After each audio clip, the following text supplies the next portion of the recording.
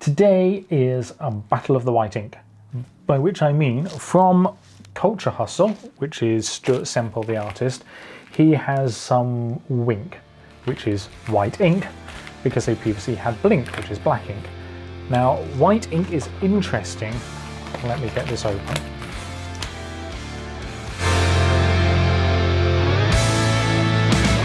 When people get their hands on a pen plotter, one of the first things they like to try to do is plot with a white pen on black paper, which is totally understandable because it's the opposite of what we're used to.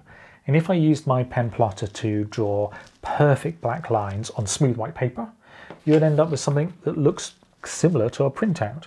But if you do metallic ink on black paper, then it's obviously different to just printing things out.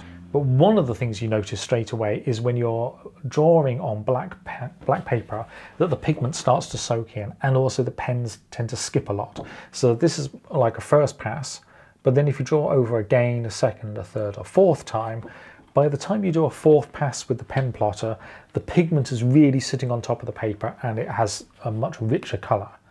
And it's the same again with the white ink. And there's lots of pens. Some Uniball Signo pens. There's a Molotow pen that has white ink.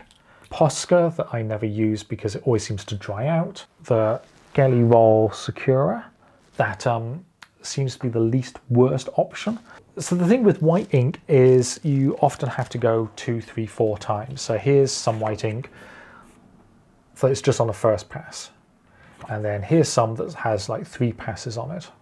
But unlike all the metallic pens, white ink seems to be like a chalky pigment suspended in liquid.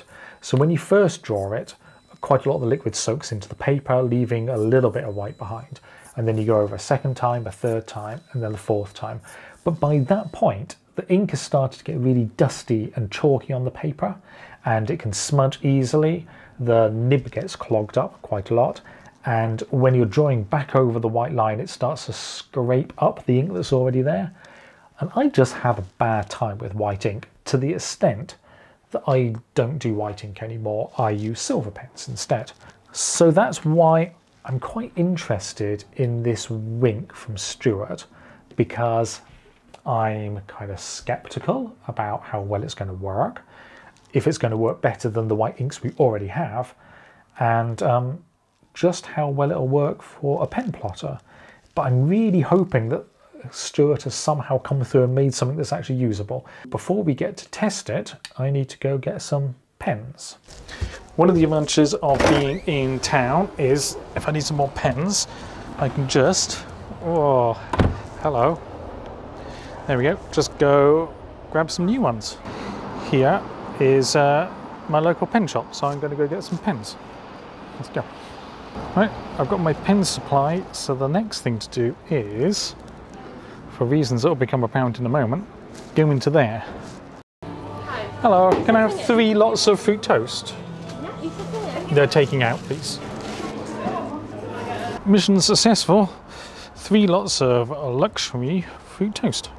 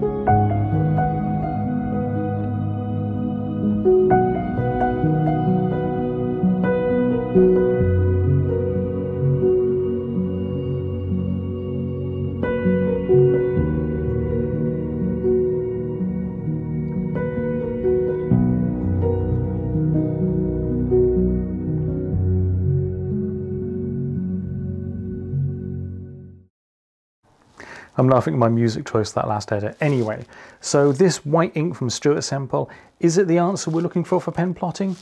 I don't think so. I mean, if the question is, does this white ink work when you put it into a fountain pen, into a pen plotter, and then get it to constantly draw, then no, it doesn't. But I mean, the white ink is fine. I've used it over here with a dip pen. Here's my dip pen, and I've used it with a brush, and it is perfectly good. It's lovely white. But with this, putting it into a fountain pen and using it in a pen plotter, it's really absorbed into the paper, which we expect. But then when you do the second pass, by about here, it dries out and stops working. And I don't really know why it does that. I think because it's already got one layer down, that the second layer, when it goes across, the paper isn't pulling the ink through the fountain pen. So it might just be that the fountain pen isn't the answer and we need to use a different type of pen for our white ink. So that's going to be an experiment for another day.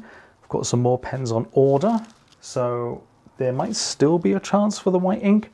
But again, I think the quest for a perfect white ink for pen plotters is ongoing. Yeah. Anyway, that's it for me for today. Thank you for watching. Like and subscribe. I've been told I'm supposed to start doing that now, so I'm doing that now. Anyway, goodbye.